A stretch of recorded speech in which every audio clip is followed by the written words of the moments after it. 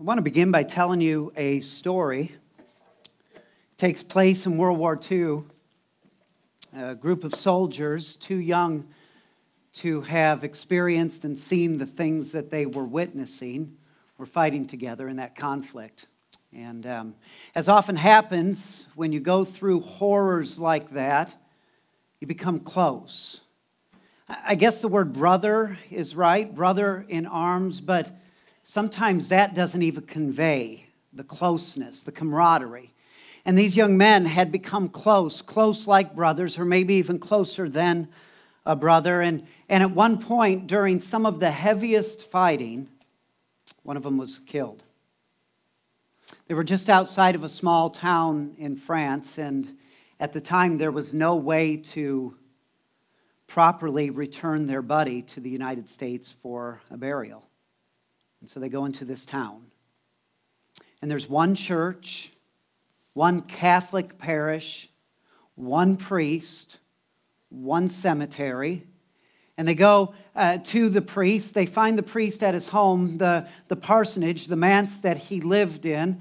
And they find him and they want to have their buddy buried properly. And the priest says, "I'm sorry, there are rules. Was your friend Catholic?" And the guy said, "Well, we don't know that he was anything."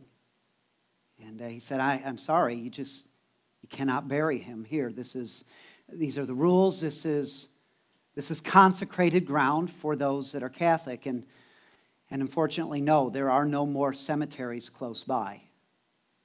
The young men were distraught, as you can imagine, trying to figure out what they're going to do. They're in a horrible situation, and the priest sees the angst, the turmoil on their faces. And so he says, "I'll tell you what I will do. I will provide a good burial, dignity, honor to this young man." He says, "Well, I can't bring him into this consecrated ground. What I can do is bury him very close to the fence." And the young men really had no choice, no options. So they left their friend in the care of this priest, and they left. Years go by, and the reunions, as so often happens, come and go. And one of those reunions, all of these young men were together. And they start recollecting, they start remembering how difficult that moment was, leaving their buddy and trusting this priest. And they decided then and there they were going to go back to France, to this little town, and they were going to pay their respects to the young man that they had lost so many years earlier. So they flew and they met and they go to this town and they drive to the cemetery and they begin to walk the perimeter of the fence. Can't find him. They walk all around. There's no marker. There's no graves. They're frustrated. They're angry. And so they go into town and they find the priest. He's still alive. After all these years, the old priest was now a much older priest, but as soon as they knocked on the door and the priest opened the door, he recognized these young men, now considerably older. And they kind of came at him with an indictment, a charge. We left you to take care of our friend. There's no marker, there's no grave. We trusted you. The priest said, "Come with me for a moment." They walked into town and found the cemetery, and he begins to take them in the front gate. He says, "You see, what happened was I paid your friend, I paid him the honor and the due that was due him. I gave him the respect and a good burial. We did it with dignity. We did it with honor. We honored him." And he said, "But God kept working on me." He said, "Night after night, I'd wake up and I'd hear God's voice." He said, "I had done the wrong thing."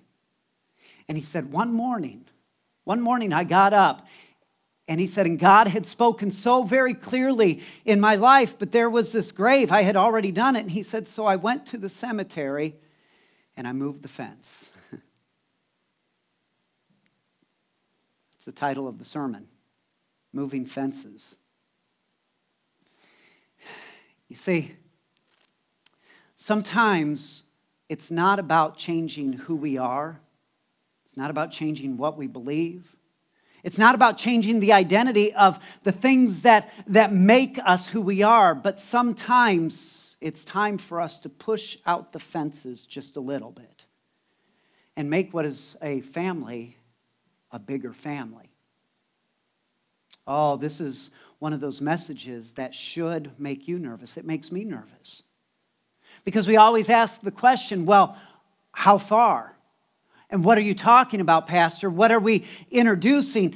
We see what's going on in the news. We see what's happening in the church. And where are you going with this, Pastor? Well, where I'm going with it is to Acts chapter 15. We're going to go right to the Bible. We don't add to and we don't take away from. We're going to go right to Scripture. Now, as you turn to Acts chapter 15, here's what I'm not going to do today. I'm not going to read it because it's tedious. It's long. And it's one of those passages that when you read, you don't really find a verse and pull it out. You see, this is the trick with preaching through some of the passages in Acts. It really doesn't lend itself to a thought. You know, when you preach Paul's letters or you preach out of the Gospels, oftentimes there is a parable and there's a point or there's a passage and you can make all these points and you can outline it, but you come to some of these stories in the book of Acts and you're not dealing so much with passages as you are principles. Today we come to this passage and it's a passage of principles. So let me explain to you what has happened as we get into this story. You see, the church has grown exponentially. Oh, you know the story. We've sung about it all day. One of my favorite songs, In Christ Alone. Oh my goodness, it tells the whole story. Talking about his birth, that the fullness of God was dwelt in this baby. And then this baby grew, as Scripture says, in wisdom and stature and in favor with God and in man. And became the Messiah that we recognize. Died on the cross for our sins. There in the ground his body laid. But bursting forth in glorious rays, up from the grave he rose again. This is the story we tell. Jesus was dead. Jesus was buried. Jesus rose again. The disciples saw him. They touched him. They ate with him. This was real. It wasn't some spiritual event. It was a physical resurrection. This was part of their identity. And as soon as that happened, they began proclaiming the reality of Jesus Christ himself. It is what we call good news. That's what the word gospel means. It was good news. Death is no longer in charge. Sin no longer needs to have absolute sway, whether in our lives or in the world around us. This is good news. And they began proclaiming this good news. And Jesus was there for 40 days. And ascended. He didn't fly off to some distant reality. He ascended to a throne, a position, a place of power from where he is overseeing. He is running the universe. Isn't that amazing? We're familiar with the concept of God running the universe, but he's not just God. He's the God-man. And in a sense, humanity, the perfect man, is running the universe. Isn't that great? And so there he is. He's ordering, he's overseeing, he's orchestrating, he's interceding for us to the Father. The enfleshed God, the incarnated Christ, is seated in the heavenly. But he's not here. We recognize that. So the Holy Spirit comes. God the Father sends his Spirit. Jesus promised that his Spirit would come, and the church receives that Spirit on an amazing day. 50 days after the Passover, the Spirit of God descends upon the church, tongues of fire and descending upon the disciples, the sound of a mighty rushing wind, and they're filled with the Spirit, and the birth of the church is on that day, Pentecost. And from that day, it says 3,000 were added to their number on that day. That's a church growth model, if ever there was one. Imagine that. We're like, what do we need to grow the church? Turns out all you need is the Holy Spirit. We should try that. And the church grew, and 3,000 were added to their number that day, and it was an amazing moment. The tongues of fire became, in a sense, a burning passion in their lives, so that when they spoke with the fire of the Spirit. And even people, whether they were speaking in a different language or hearing it in a different language, it doesn't matter. God was there, and the gospel was going out to all people, but something was still missing in the midst of this. You see, while everyone was hearing this story, it was still a distinctly Jewish story.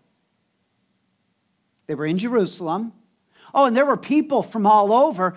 We read that when we go to Acts chapter 2. They were there, and they were there, and they celebrated, and they saw what was going on. They were participating, and they went home. But at this point, Christianity was still Jewish.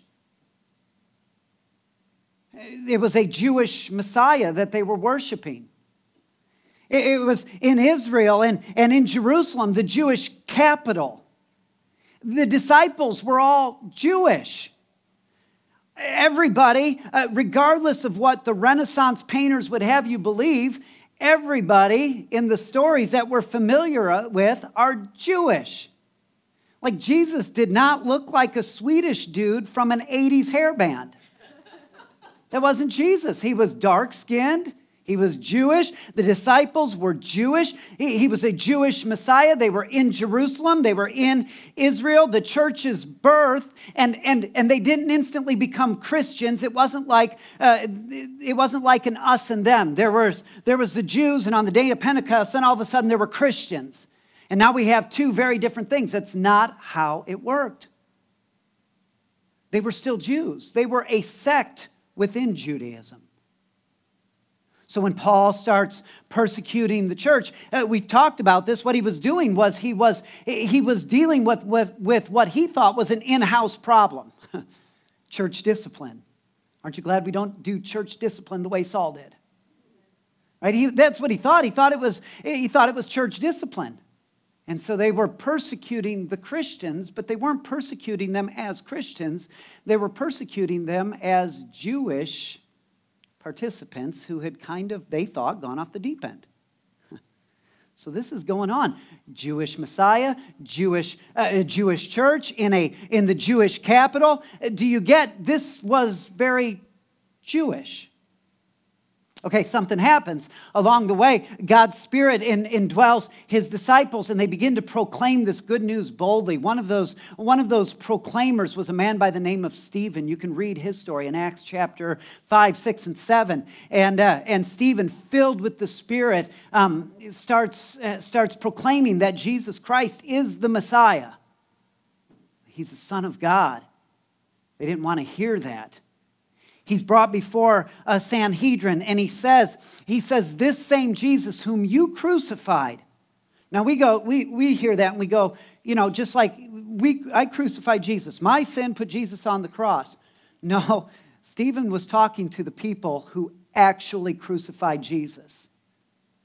It's pretty remarkable. Talk about guts. Talk about courage. The same Jesus whom you crucified. You killed all the prophets. They talked about Jesus, and guess what you did to Jesus? You did the same thing to him that you did to all the prophets. And he says at the end of Acts chapter 6, he looks at all of these people, and he says, you stiff-necked people with uncircumcised hearts. Oh, remember that phrase. It's going to be important. They didn't take kindly to that. They drug him outside of town, and they stoned him to death. Stephen was the first, we're talking about martyrs, Stephen was the first one to die with the name of Jesus Christ on his lips. And he died with the prayer of Jesus coming out of his mouth. Father, do not hold this sin against them. Same prayer Jesus prayed. Father, forgive them, for they know not what they do. And he dies. Here's what's interesting. It says on that day, Acts chapter 8, verse 1, on that day, great persecution broke out in the church. And the church was scattered. It says, except for the apostles who stayed in Jerusalem. So now the Christians are running. Remember, this is a Jewish sect in Jerusalem, in Israel, celebrating the life, the death, the burial, the resurrection, and the ongoing life of a Jewish Messiah. But now these Jews are being persecuted, and great persecution, and they scatter like shrapnel in the middle of an explosion. They scatter all over the world, all over the Gentile world. Peter would talk about this later in his letter. He introduced his letter by speaking to God's elect. Now, that was a term reserved for Jews. To God's elect, who are strangers in the world. Understand, when Scripture talks about strangers and aliens, they're not talking about this idea that we're just here for a little while, like this is boot camp for eternity, and then we're out of here. He's talking about the way that we live our lives. He's talking about the way that these Jewish Christians were now strangers and aliens in a Gentile world. They belonged there. They just didn't quite fit there. And so even Peter, the super apostle, Peter says to God's elect strangers in the world, get this, scattered throughout Pontus, Galatia, Cappadocia, Asia, and Bithynia. He never even mentioned Israel. Talking to the Jewish Christians who have now scattered. Guess what happened when these Jewish Christians scattered? They started proclaiming that same name wherever they went. The name of Jesus. And amazing things. They were persecuted. They endured suffering. They were ostracized. Horrible things happened to these early Christians. And the Gentile world, the world within Israel and also outside of Israel, saw what these Christians were enduring and saw the joy with which they endured it. Consider it all joy, my brothers, whenever you endure conflict and suffering of any kind. And they saw this. They heard the good news of Jesus Christ. They saw the suffering of these Jewish Christians, and they said, there is something there. And something profound began to happen. All of a sudden, these Jewish Christians started inviting Gentile worshipers to accept this same Jesus, to be filled with the same Spirit. And what's amazing is that very quickly, what was a Jewish thing became a Gentile thing.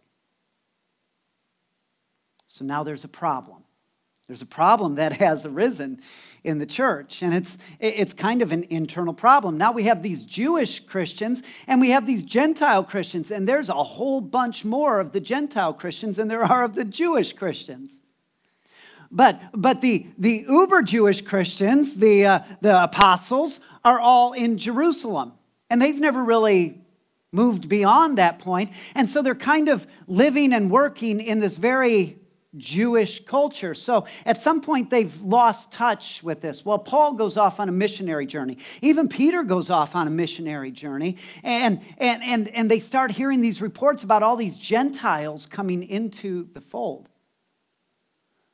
So some people went up from Jerusalem. They're like, well, if these Gentiles are getting saved, we've got to make sure that they're doing it the right way. It's always great when we send people out to tell others how the right way is to get saved. This is what they did. And they said they came with the authority of James. James was the brother of Jesus, and at this point had kind of assumed a role of authority in the church. And they said, we've come with the authority of James, which is in a sense saying we've come with the authority of the Jerusalem church. You know, the real Christians. And here's what they all say. You got to get circumcised. Picture their faces. Okay, let's change the context a bit. Let's move forward 2,000 years. Let's do a 21st century or 20th century altar call, right? Let's pretend now we've got a first century world doing a 20th century altar call. The way that we do altar calls. Now, the altar, the way that we do the altar is a great thing, but the tradition of the altar is about 150 years old. Okay, so they didn't do the altar the way that we do the altar, and that's fine. We've got an amazing thing. But let's pretend there's an altar call. Gentile comes and gets saved. And teary-eyed, we gather around. We've got people praying for them, and he's going to pray through.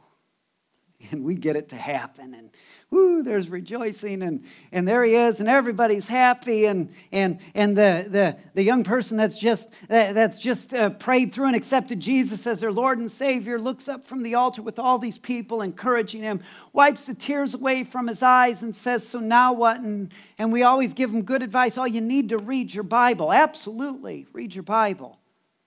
That's one of the first things you do, and you got to pray.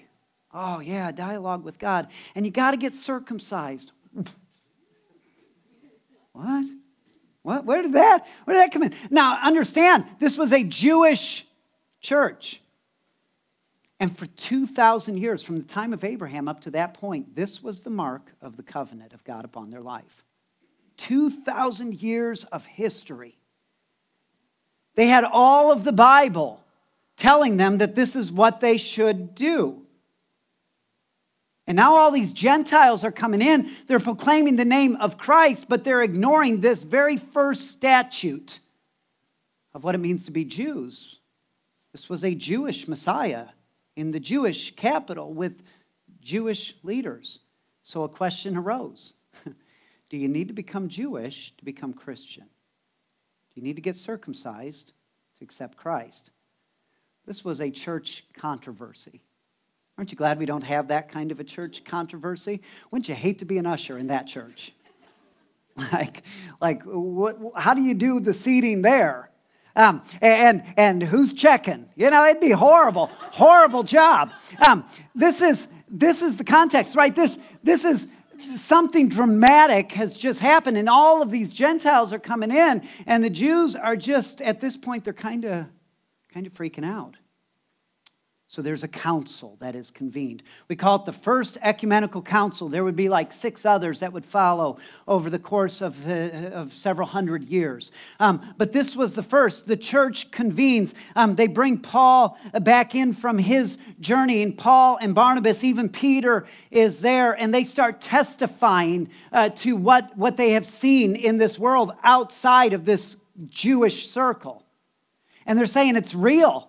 What God is doing is real, and they testify to this before the assembly. And they're telling the stories of what God is doing and the transformation and the lives that are being changed. And they're telling this story, and this discussion arises over this very issue. Now, we listen to it now, and we go, well, what's the big deal? Whose business is it? Why is this in the Bible? Why does it take up such a big portion, a whole chapter?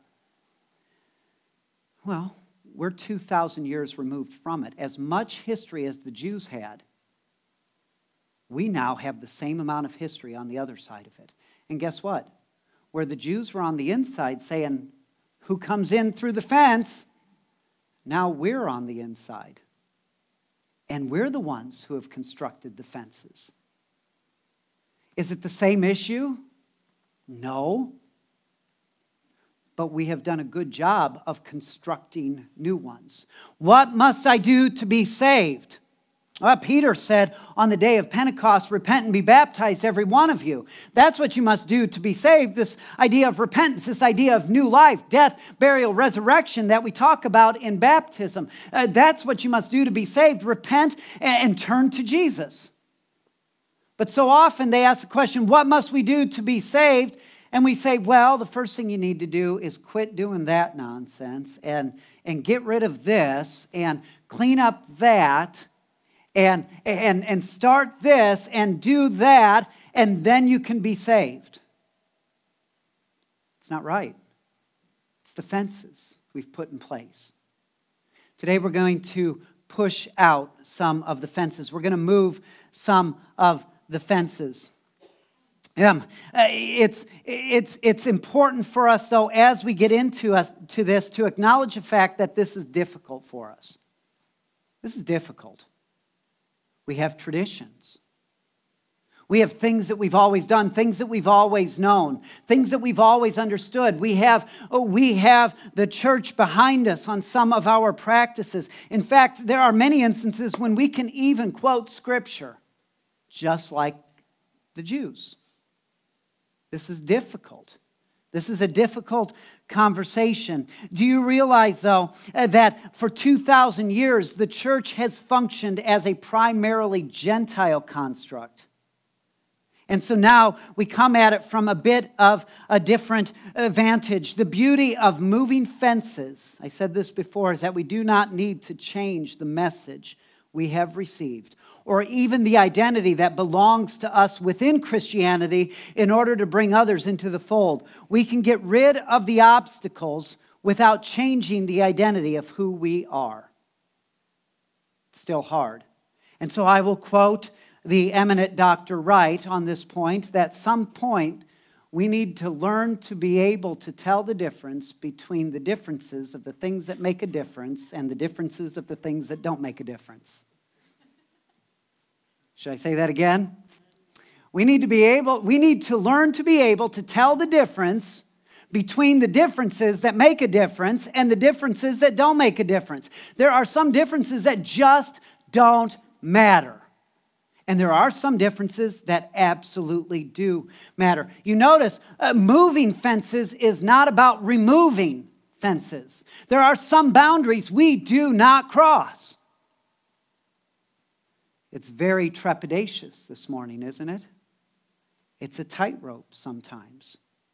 And I think sometimes we need to walk the razor's edge, because if we never walk the razor's edge, we're never grappling with the messiness of life. I see Scripture so often like a tug of war. If you can picture it in your mind, there's two equally matched teams. Sometimes they put a flag in the middle or a big knot in the rope, and there's two lines, and the team that gets the flag on one side or the other wins. Now, if you have two equally matched teams, it stays exactly centered. And I think sometimes Scripture works that way. It tugs us to one side, tugs us to another side, and you're like, but that's tension. And sometimes there's supposed to be tension because that's what keeps us on the straight and narrow. It's that tension that pulls us. So we're going to walk that tension this morning. I hope you feel it this morning. And the reason I hope you feel it this morning is because I have felt it all week long, and misery loves company. And so we're going to walk this tightrope together. We have grown so afraid. I'm going to read this slowly and carefully.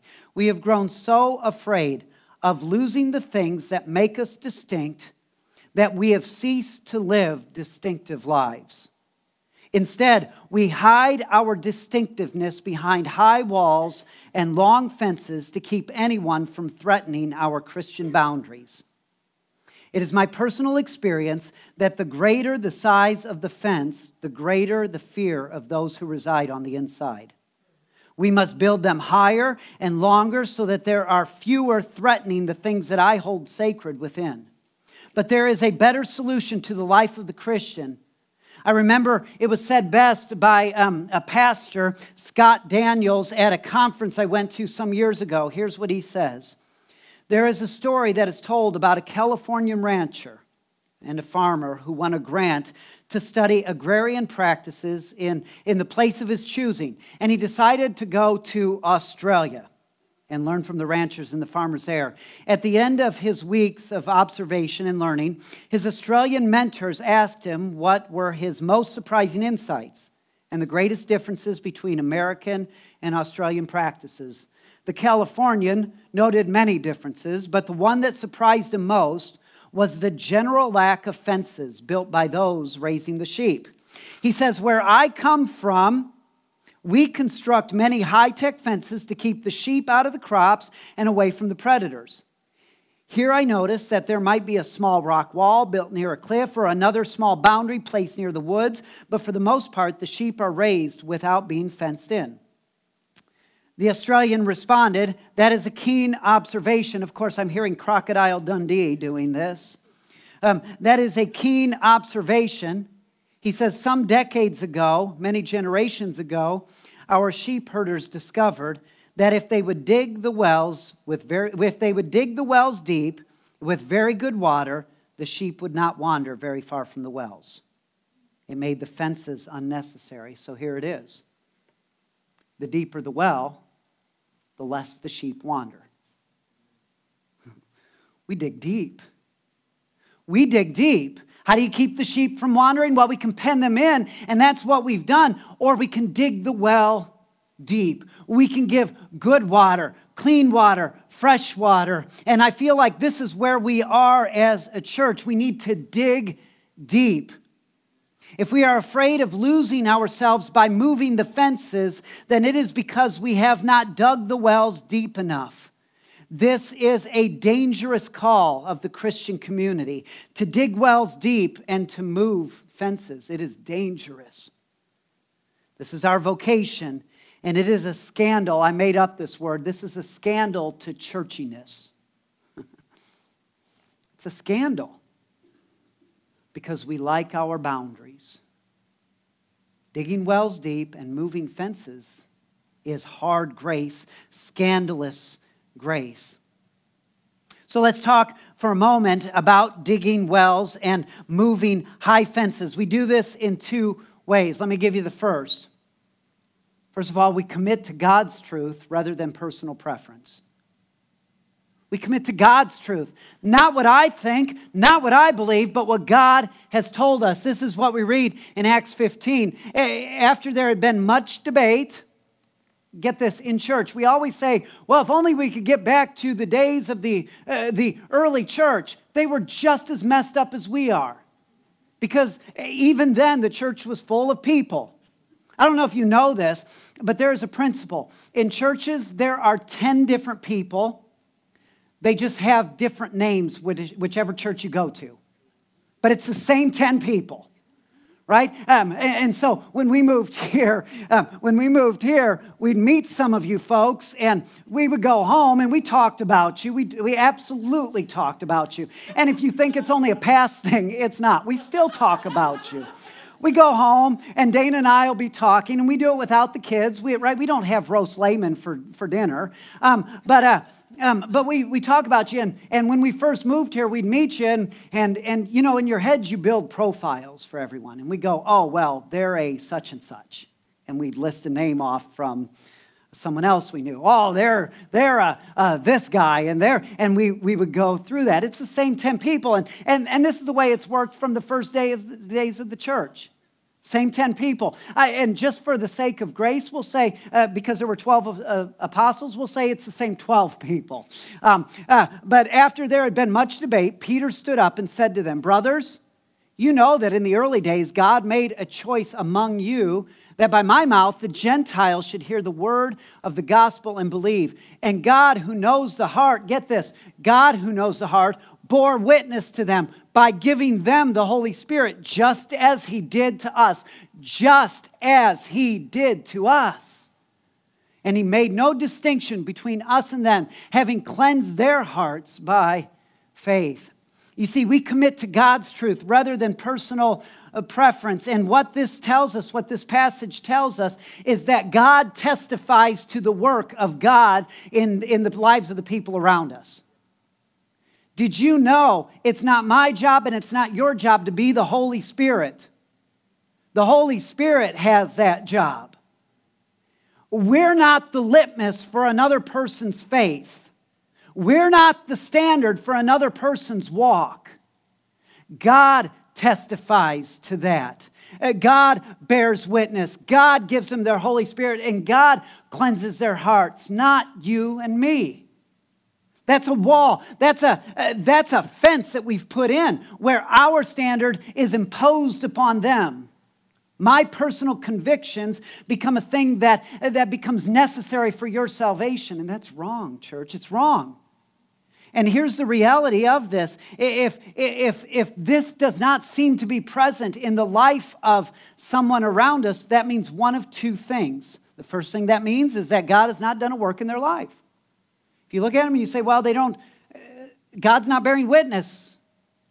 Well, then that means God has not done a work in their life. Or if you look at their life and you don't see the fruit, maybe it's because God hasn't done a work in your life. So it's one of two things. But it's God's job to bear witness, not yours.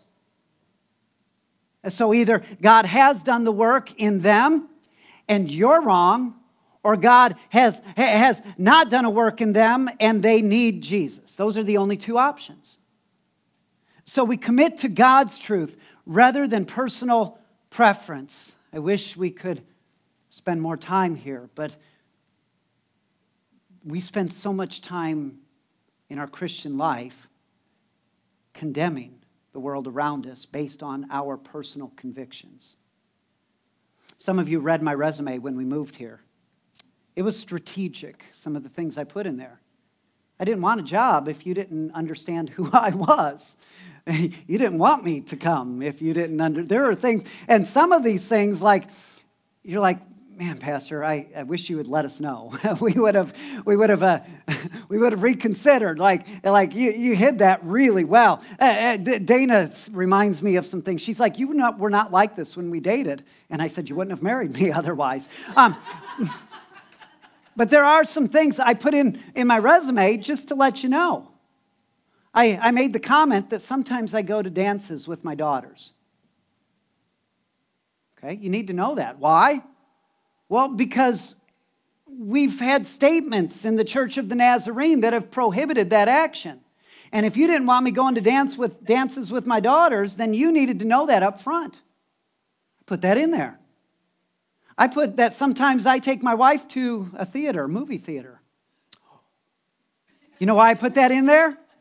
Because we have a history sometimes of our personal convictions being part of the culture necessary for salvation. Now, are convictions good? Yes. Should we maintain our convictions, our personal convictions? Absolutely. But we do not impose personal convictions. We do not add to or take away from Scripture. Jesus is enough or not enough at all. Here's the thing you need to know. Jesus plus anything ruins everything. And we do that. Now, I have personal convictions. I do. I'm a man of conviction. But my convictions are not necessary for your salvation. And we've got to understand this. So we commit to God's truth rather than personal preference. How about this? We require of ourselves that which we require of others. Oh, man, that stinks. Acts 15:10. Now, therefore, why are you putting God to the test by placing a yoke on the neck of the disciples that neither our fathers nor we have been able to bear? We couldn't even do it, and now you want to impose it on others. Wow. He's talking, of course, about circumcision, but there is a broader implication. He's talking about the Mosaic law as a whole. He says we couldn't do it. Our fathers couldn't do it. We can't do it. Even the people in this assembly, none of you have done it. Yet you're wanting to impose this thing upon others that you've not managed to accomplish yourself. Here's the thing. Did you know you will be judged by the standard of which you judge others? That's what this is about. How you judge others is how you will be judged, because with your own words you condemn yourself. You're imposing something on others that you yourself are not living up to. And God will judge you for those things. Those very things that you're saying others need to do that you're not doing, God is going to judge you on the standards that you set for others. Wow. It's like this. Jesus says in Matthew 15:14, it's like the blind leading the blind. For Christmas, I bought myself a book and told Dana to give it to me. It's so much easier. She bought herself a piece of jewelry and I gave it to her. So it worked out perfect. And we did it on Amazon, and so neither of us even had to get out of our chairs. It was amazing. That's how Christmas should be. But one of these books is by a photographer for a popular fashion magazine. And he found Jesus. Jesus came into his life, and it changed everything. And he did this photo shoot called Journeys with the Messiah. And I wanted this book because the pictures are captivating. But Jesus talked about the blind leading the blind. This is a photograph by Michael Belk. I think this is good. Let them, Jesus said, that's the Pharisees, leave them alone. They are blind guides. And if the blind lead the blind, both will fall into a pit. This is what's happening. We impose standards that we ourselves are not keeping. we require things that we ourselves can't keep. This is what God has to say about this. He says that this is leading to our destruction. Here's the thing. It is my personal experience that we cannot lead people where we ourselves have never gone. And we can only lead them as far as we have journeyed. Do you know the burden of that I carry for you in that regard? I can't lead you down a path that I've not walked. This is why it says that pastors and teachers, those in authorities, will be judged more harshly. Because I can't stand here and tell you what you should and shouldn't do if I myself am not doing that and living up to it. I'll be judged by harsher standards because of that. I cannot lead you any further than I myself have gone. And this is the way it works in the church. Even good things become wicked things in the mouths and the lives of the unredeemed righteous. Let me read that phenomenal sentence again. Even good things become wicked things in the mouths and in the lives of the unredeemed righteous. We might call them the holier than thou. Consider the implications of our lives when we recite the teachings of Jesus. Things like, love your enemies, pray for those who persecute you, blessed are the peacemakers and the merciful and the meek. Do unto others as you would have them do unto you. Imagine the implications of our lives when we recite these teachings of Jesus and then vomit back to the world the same hate-filled rhetoric of world retribution, revenge, and violence and hatred. Imagine the implications of that. We are emasculating the gospel when we do that, because we are holding the world to a standard that we ourselves will not keep. We must require of ourselves that which we require of us, of others. Be very careful that the standards by which you judge others are the standards by which you judge yourself. Personal convictions are good, but personal convictions must be tempered by love. This becomes the standard of our judgment. Personal convictions must be tempered by love. And we've done damage to this word love, haven't we, in our culture? So let me help you unpack this for just a minute. I want you to see this in two parts. Conviction without love is terrorism. Saul, right? He had great conviction, not much love. Look at what he was doing to the church. It was terrorism. You're like, man, Saul was horrible. Yeah, he should come to church with us sometime. He should read Facebook sometime. Lots of conviction, zero love. And it's terrorism.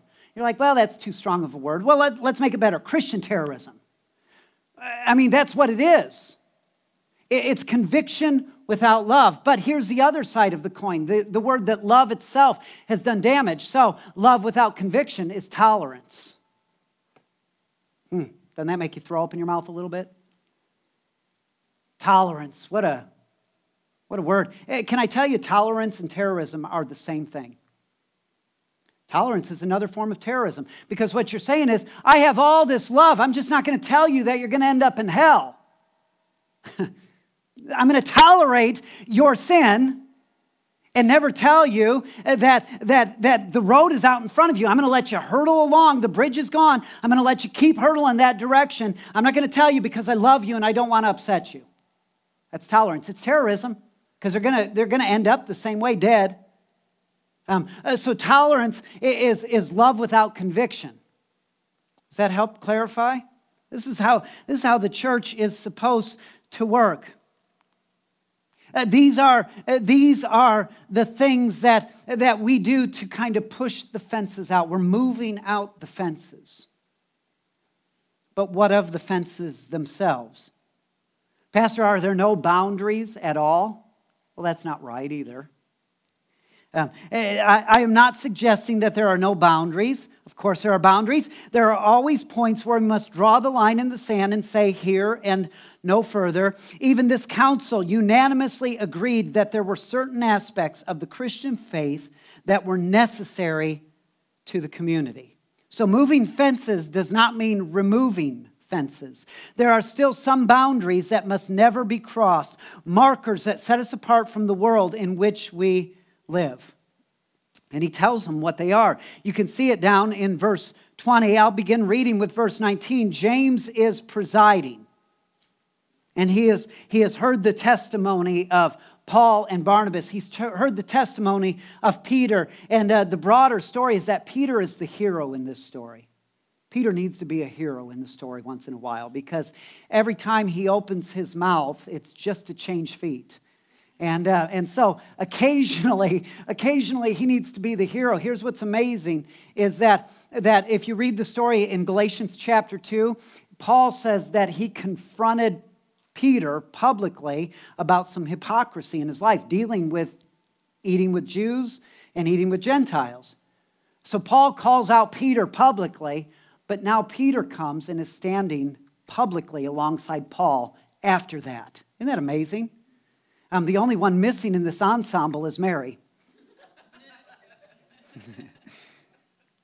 So here's what James says after hearing all of this. He says in verse 19, "Therefore my judgment is that we should not trouble those Gentiles who turn to God." Well, the trouble he's talking about is, in particular, circumcision. He says, "It's my judgment we should not trouble those Gentiles who turn to God, but should write to them to abstain from things polluted to idols." So there are boundaries.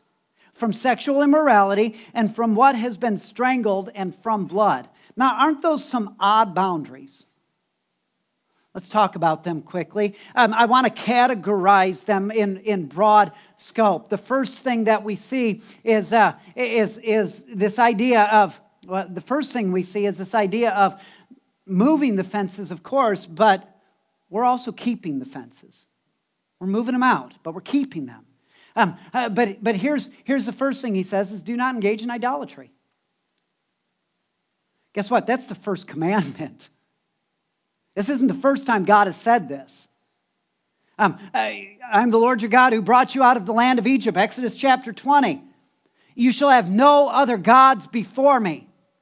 That's idolatry. Having other gods before Yahweh, God. It's idolatry. And you're like, whew, glad I don't have a grotto with a glowing idol in there. But we do shape our entire lives in these shrines around a glowing box where we watch 80,000 people gather to pay homage to our gladiators. Idolatry. Are these things bad things in and of themselves? No. But look at what we do with it. Look at the idols in our life. Whatever is the biggest thing in your life is the biggest thing in your life. It's an idol. Maybe it's your kids' schedule. It's an idol. Getting them to the next thing, right? Maybe it's wealth. Maybe it's your lack of money. Did you know a lack of money can be your idol? Because if that's what you obsess about, that's more important to you than God. These idols in our life, maybe it's busyness. Whew, that's mine. I have to crucify that idol constantly. And we do that in our culture. It's this idea in our culture that you must be important if you're busy. You must be accomplishing something if you're busy. It's an idol. We have so many idols. At least a couple thousand years ago, you could tell an idol from the rest of life. You know, it looked like something. Now our idols are just part of our life. And we worship at the feet of them. Get rid of idols. That's what he says. He says, no idolatry. Nothing before God. That's an immovable fence. You're like, well, but Pastor, my health is so bad. You know, your good health can be an idol. Your bad health can be an idol. Well, I'm too young to do anything. Well, grow up and get over it. Well, I'm too old to accomplish anything. Well, Paul started and did his best work late in life, so that's a poor excuse. Well, I don't have enough hair. That's just wear a ball cap. Whatever it is. Right? I mean, we make all these stupid little things idols. We take dumb things and we make them God things, and we fall at their feet and we worship them all of the time. No idols. That's an immovable fence. How about this one? It seems to not matter whether you are in 1 AD or 21 AD or 2000 BC. This seems to have been an issue. Abstain from sexual immorality. Period. Well, what does that entail? Well, here's an immovable fence. God says sex outside of marriage is wrong. Sex outside of marriage with one man and one woman is wrong. It's wrong. God says sex in your mind is wrong. Pornography, wrong. It's immorality. Now, I want to say something that's going to make my email blow up this week. Okay? So hang on. But listen to me all the way through. Agree? Pinky promise? Okay, listen to me all the way through. Identifying as a homosexual is not a sin. Practicing homosexual sex is. There is a distinct difference. Okay, we would say, well, Pastor, you're a guy. You ever tempted to look the other way from your wife? Yes. Is that a sin, the temptation? No. The practice is. You see, there is a distinct difference. And we've got to recognize this difference. It is not our job. It is not our job to say who God loves and who God does not love. What it is our job to do is to maintain the purity of what God has called holy. One man, one woman, one life. It's sin otherwise. Not the temptation, the practice. Boy, wasn't that fun? So this was an issue. This is an immovable barrier. Do not engage in idolatry. Abstain from sexual immorality. And finally, give up your freedoms for the things that hinder the community. This meat strangled in the blood and all of that, it was about table fellowship. It was about eating together. You see, circumcision wasn't going to prevent the meal. But someone might not come to the table if there was blood in the meat. If the practices did not meet some kosher practices. I mean, some of the Jews were saying, well, we're already eating pork. What's next? Right? Now it's bloody pork. Ugh.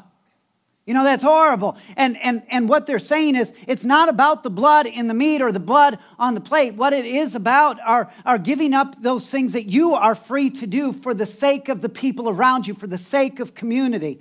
And here's the thing, is mature Christians give up their freedoms for the sake of immature Christians. We've got this idea in our head that maturity means I get to do whatever I want to do. Right? You thought that as a kid. Like, I can't wait to grow up because then I can do what I want to do. And then you grew up and you found, okay, yeah, I can at any time of the day or night get in my car and just go and do whatever. The law allows me to do that. I can run off with another woman. I can go to the store. I can go and squander all my money on booze. I can do these things. I'm allowed.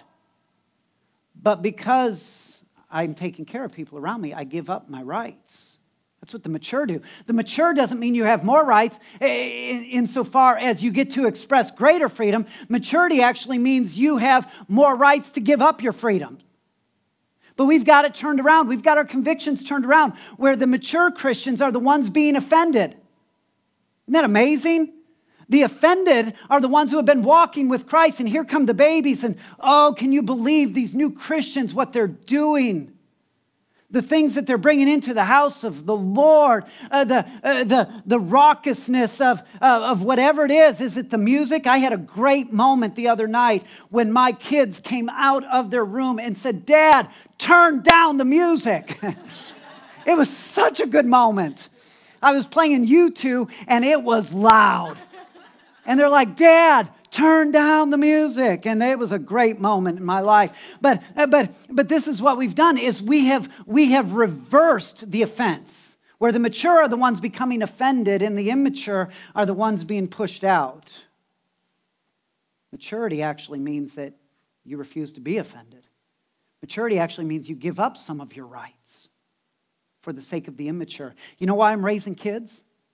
So that they become functioning enough to get out of my house. The point. Right? That's the whole point. You make them functional so that they can leave. But we've done this backwards in the church. Exactly opposite. We've made them more dependent. More and more and more dependent. And we cater more and more and more. And consumerism and capitalism in the church. And now we've got a church that caters to the whims rather than a church that caters to the gospel. Living in right relationship with others is part of living in right relationship with God. The way that God did this was by sacrificially giving up His rights as God so that we could come to Him as brother. In the same way, we sacrificially give up our rights so that we can exist together as brother and sister. This is moving fences. I think there's a reason why there's a small crowd this morning. This was not a message for everyone. And I look around the room, this was a message for the church. This was a message for God's elect. This was a message for you. Here's the thing. We're going to leave this place and we're going to push some fences. We're going to push it out. We're not removing them. We're not changing who we are, but we're pushing out the fences a little bit. We're going to make it so that people want to come in. We're going to dig the well deep. We're going to offer fresh, clean, pure water, and it's going to be the most remarkable thing that people have ever seen or experienced, and they're going to want to come. That's what we're going to do. We're not going to build more fences and higher fences. We're going to push them a little bit. So to that end, I'm pushing you a little bit. Here's what I want to do. I'm going to pray for you. And then you're going to leave. But as we leave, we're pushing out those fences. You're leaving into a world that needs to hear the gospel of Jesus Christ. Amen? Will you stand with me?